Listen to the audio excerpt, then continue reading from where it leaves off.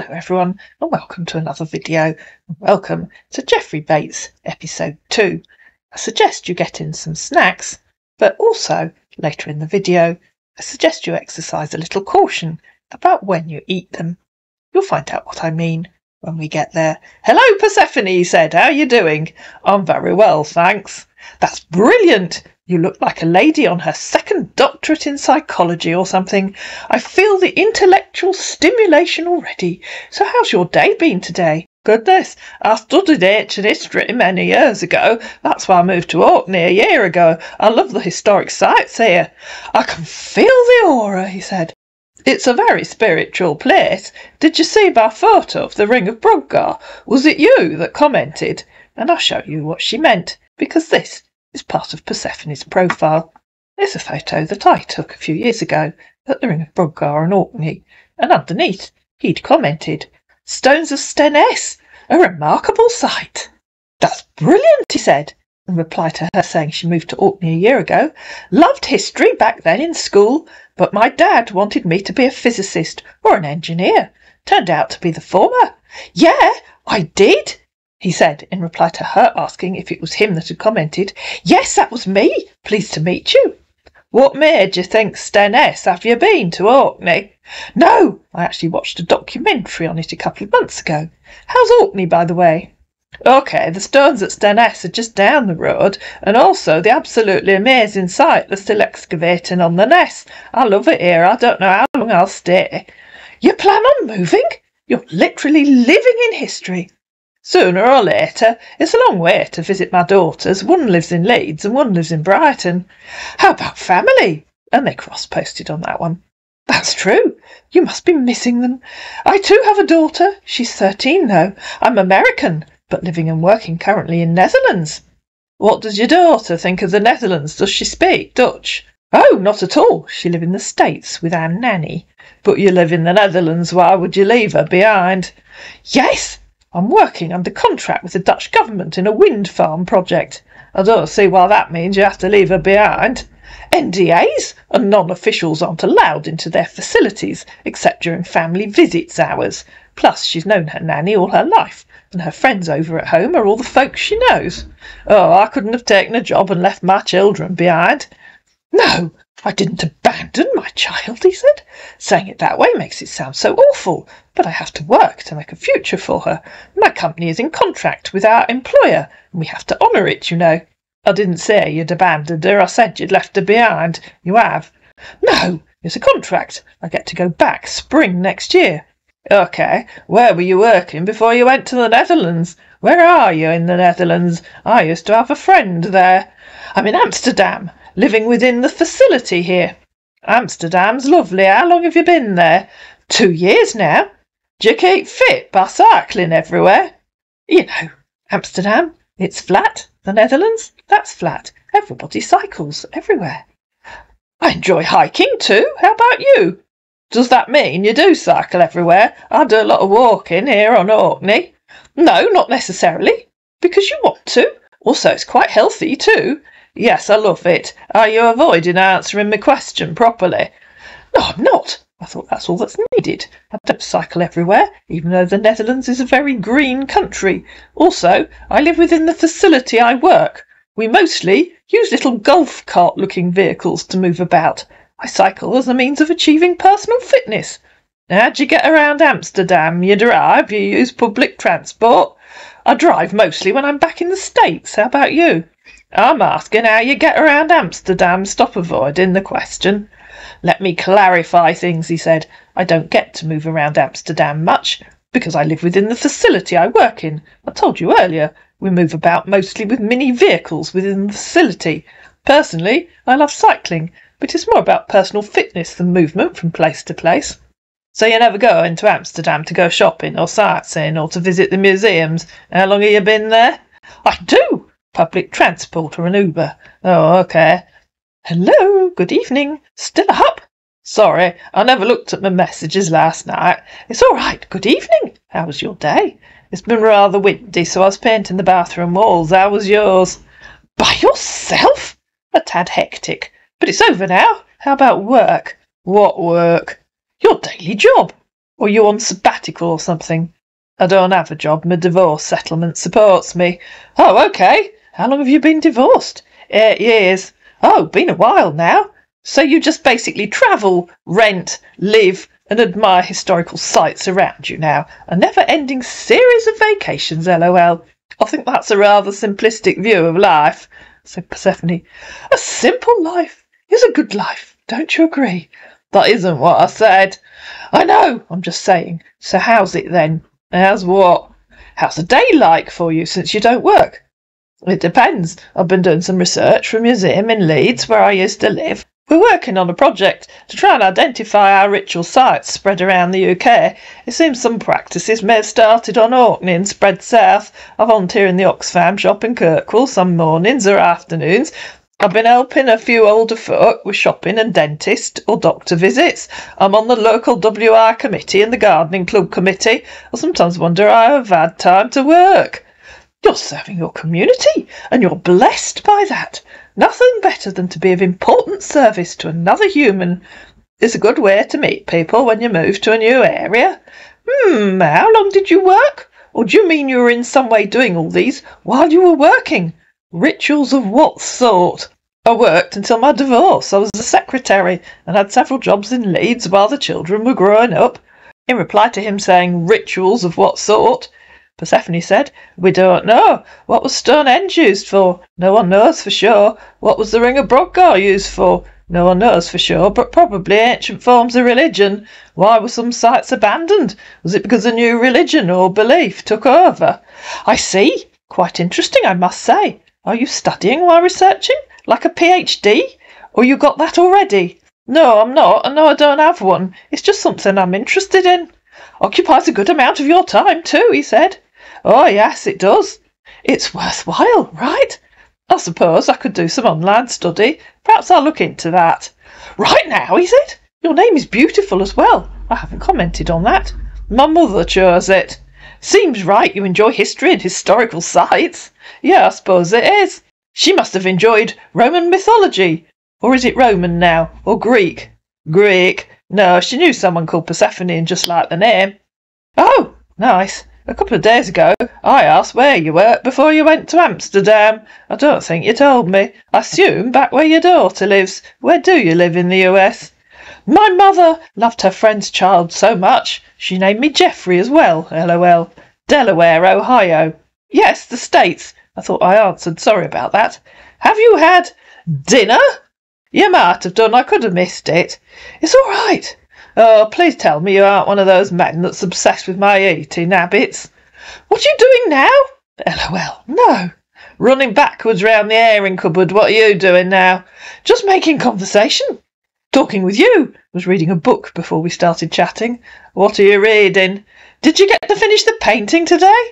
To Kill a Mockingbird, Harper Lee. Yeah, it was just the walls. OK, you live alone at Orkney? What a strange question. Yes, I do. Doesn't it get a bit lonesome? No, I'm always talking to someone. Please tell me you aren't one of those old-fashioned men that thinks a woman can't function without a man. Women can function much better on their own than men can, you know. Oh, jeez, of course not. My mum pretty much raised me after my dad died in his early 40s, and I was an adolescent then, so I know this firsthand. You haven't told me what you do apart from working on wind farms. Are you a builder? Not really. Too old to be a builder now. So what do you do if you aren't helping build them? I mostly direct the team. So you're the foreman. LOL. No, but we do get our hands dirty while working. Is this a guessing game? You don't build. You direct the team, but you aren't the foreman. What are you, the time and motion study person, or whatever they call it these days? Or are you really a labourer who fetches and carries for the builders? LOL, not at all. I'll explain better in a bit. No, I'd like you to tell me now, please. Otherwise, I might start to think you're making up stories to try to impress me. I don't like men that do that. Making up stories, LOL? Why would I be doing that? That's a very strange response. I have no idea. OK, I lead a team of engineers and scientists. We do R&D, along with practical work on the wind turbines, repairs and fixes. That's how hands get dirty. OK. We research. And now our man is going to start tying himself up in knots. We research. on how to efficiently utilise the energy generated from the renewables, in this case wind turbines, and how best to transfer to communities and municipalities. Hi, you still there? Sorry, a friend rang. How do you transfer the energy? Via power lines, but a little different. What difference? I'm intrigued. Electricity, Google informed him, and I'll show you in a minute, generated from a wind farm will travel to a transmission substation where it's stepped up to a high voltage in the region of 150 to 800 kilovolts. It's then distributed along the electricity grid power lines to the consumer. How is that different? It is, he said. That's why electricity from dams and from wind farms are in itself different, but similar source of energy generation as a whole. Can't go into the bits, he said. Obviously, when you type something totally meaningless, it is hard to go into the bits. I thought maybe you'd slept off. In reply to him saying, that's why electricity from dams and from wind farms are in itself different but similar source of energy generation as a whole, Persephone said, could you say that again, please, so it makes at least a bit of sense? Electricity is electricity, guys. It's no different if it comes from a wind farm or from a dam. It's electricity. Off what? I don't know what you're talking about, she said in reply to him saying, I thought maybe you'd slept. Off.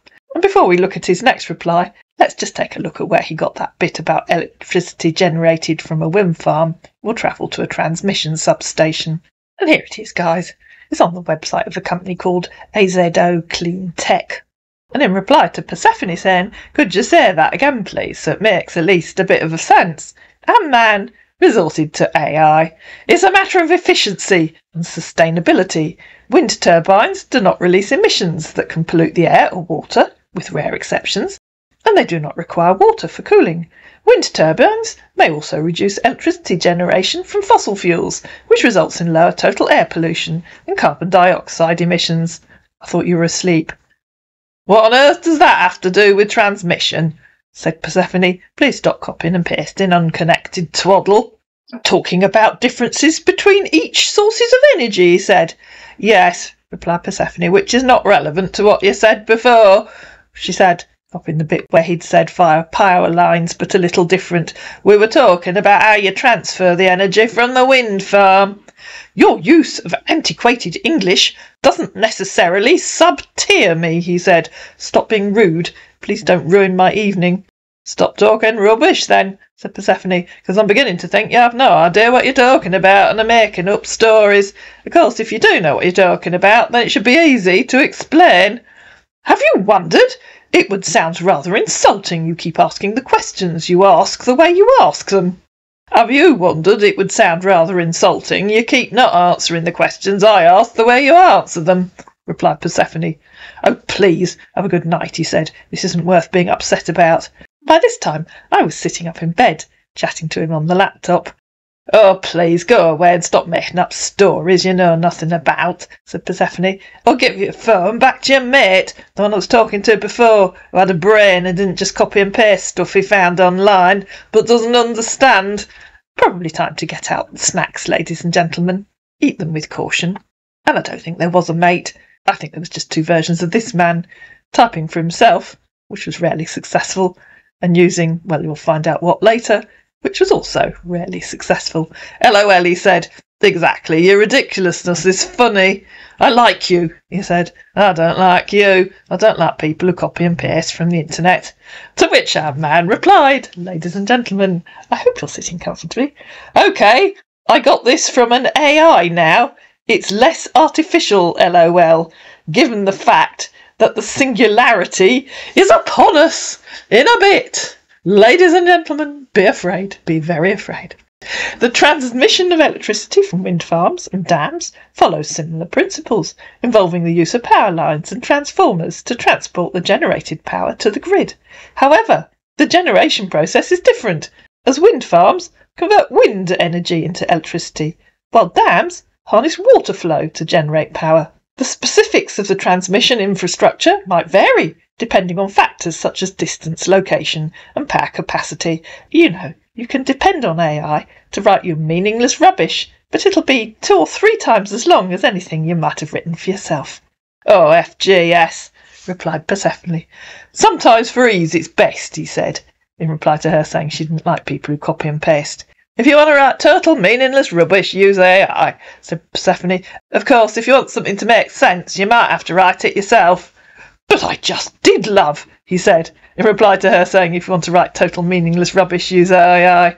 Yeah, you did. So you either write meaningless rubbish or copy and paste from the internet. So it's perfectly obvious you have no idea at all what you're talking about. So do you want to tell me who you really are and what you really do? Or shall I guess?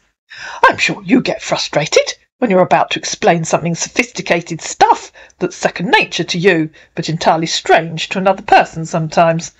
Yeah, you can, he said, in reply to her saying, shall I guess? You couldn't explain sophisticated stuff if your life depended on it. You have absolutely no idea how power's distributed, otherwise you'd have explained it. To which our man replied, LOL, I'm rolling, and sent some smiley faces. You don't even know the difference between an energy source and distributing it. Yes, she said, because you're too stupid to know what I'm talking about, and too stupid to understand what you copied and pasted. OK, he said, you caught me. I'm actually a cobbler down 10 Downing Street. Lots more laughing faces. Bollocks, you're a scammer from Lagos, she said.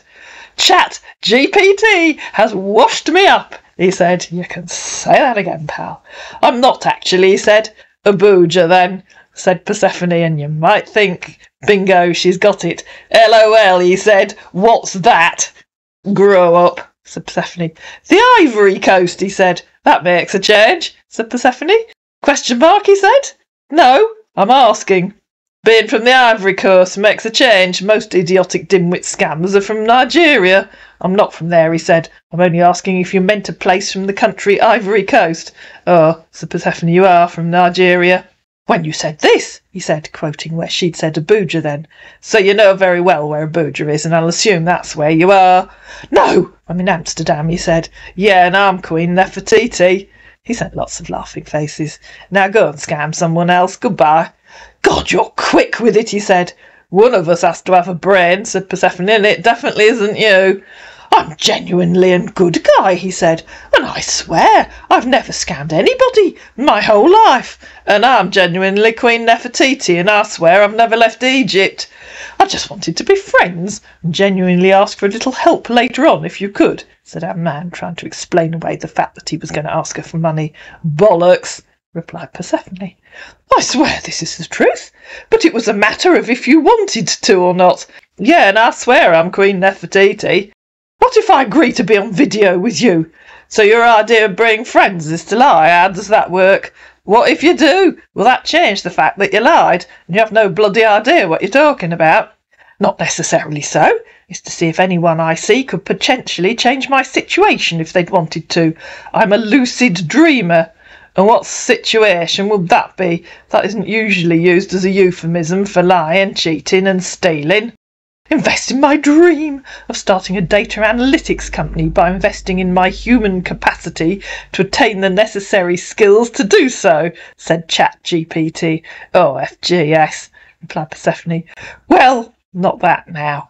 If your knowledge of data analytics is as comprehensive as your knowledge of power production and distribution, you'd be better off buying a box of Lego. He sent some more laughing faces. You're ripping me apart, he said, with some more laughing faces. Because you're a lying idiot, said Persephone. Please, the latter, yes, he said, in reply to her saying he's a lying idiot. The former, not so much. Both, you barely told me a single thing that's true. I'm not a liar. I just tell the truth in stages and stuff. You're a liar. You haven't told me anything that's true yet. Love, you're a joy to talk to, he said. Sadly, you aren't. OK, the truth is, I'm just trying to get a good laptop to learn data analytics and get a remote job, then teach people how to get out from the rat race with their morals intact. Bollocks, replied Persephone. Essentially, I'm trying to be a valuable member of society. Yeah, well, you have a lot of trying to do. Yes, it sounds stupid, but it's true. I'm an int J. I come up with crazy Machiavellian ideas. And if you really are in Amsterdam, which I know you aren't, and you get caught stealing, you won't be learning data analytics. You'll be learning how to cook prison food. But all for the general good, he said. But as we both know, you're in Nigeria. We both also know that you won't get caught because the police don't care. Good Lord, he said. You're a gem. That's better than being a lying idiot like you. I should make a video and put you on TikTok. OK, what do you want from me now? Nothing, you're too much of a liar. I'm not lying, said our man. Oh, FGS, said Persephone, and at that point, our man gave up and blocked Persephone. I hope you enjoyed Geoffrey Bates episode 2. I hope you didn't choke on too many of those snacks. If you did enjoy it, please like it, please share it, please comment down below, please subscribe to my channel, and I'll see you again in another video.